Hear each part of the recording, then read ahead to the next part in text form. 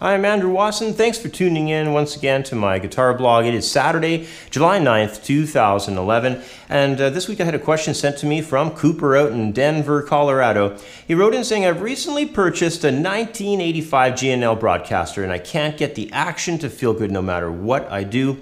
Can you explain what determines the fretboard action besides from the string gauge and the string height?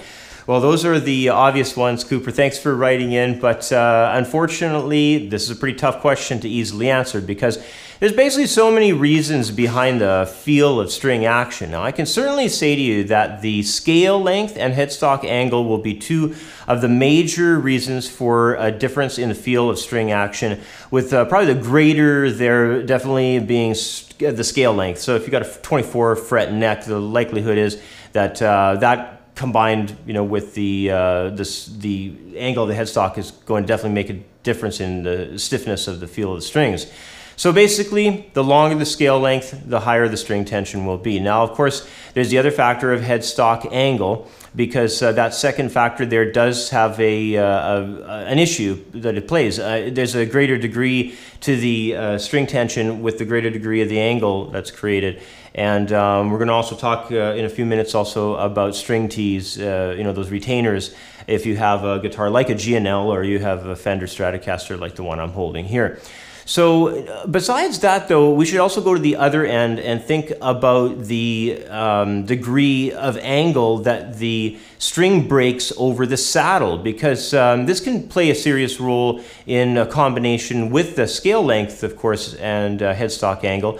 But the saddle height plays a role in that too, and it also has to do with how the strings attach to the instrument. If the guitar has a very strange design that places very hard angles relative to the axis of the neck, you'll experience tighter action for sure, and there's not too much you can really do about that unless you completely change the design of the guitar.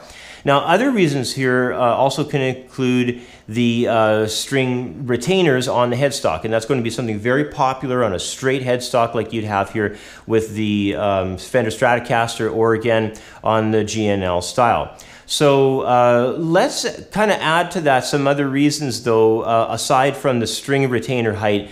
There's neck radius and also even the fret wire height. So let's go through an example here. Let's say you had a low retainer height on the headstock with strong neck radius. That means it's very curved.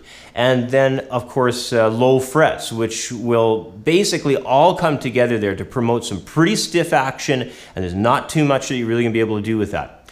Now, going and moving on, there's one more guitar-related issue that I think we need to discuss, and I don't have mine on my Strat here, but it's the tremolo bar design and also the tension setting of the springs and how the tension setting is overall of the tremolo bar. That will play definitely an issue with your bendability anyway of the strings. It's going to definitely play a role. If it's a tight and stiff tremolo bar, well, you're going to probably have stiffer action on your guitar. And again, there's not too much you can really do about that, of course, unless you ripped out the tremolo bar and completely replaced that whole side of your instrument. So one other factor, though, before we move on to my final issue, will be that of string type. So if you're using Martin strings, Gibson strings, D'Addario, or Fender strings, or just the house brand of your local favorite music store, whether that's Guitar Center if you're in the United States, or if that's Long & McQuaid if you're in Canada. Basically, all string types are going to be a little bit different. So essentially, that plays a role and something you got to experiment with and find your favorite types of strings and stick with them if they feel real good to you. Now, here is the final factor, the real clincher in all of this stuff here, and it has to do with one's own personal outlook or perspective of their guitar and what the feel of their guitar is. So in other words, it's just going to be leaning in the complete direction of the guitar's owner.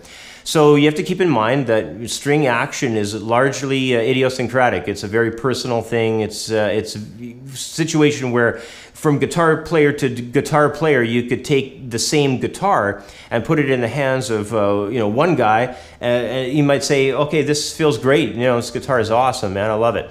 And then hand the exact same guitar over to another player, and they might go, oh man, this guitar feels terrible, the string action is awful, etc., etc., etc. That's why it's really important, if you're taking your guitar into a guitar repair tech, to make sure that you describe how you like your action, and otherwise the guitar repair person is going to basically set that guitar up the way they like it, because they have no instructions from you, the player and the owner, as to how you like your guitar set up. So essentially, there's a lot of factors there, of course, as you can tell, and hopefully this helps out Cooper a little bit, as well as several other people. And that's about all the time I have for today. So thanks a lot for tuning in, thanks for watching, and for sending in all the great questions. I really appreciate it. Have yourself a great weekend, and I'll catch up with you next time. Bye for now.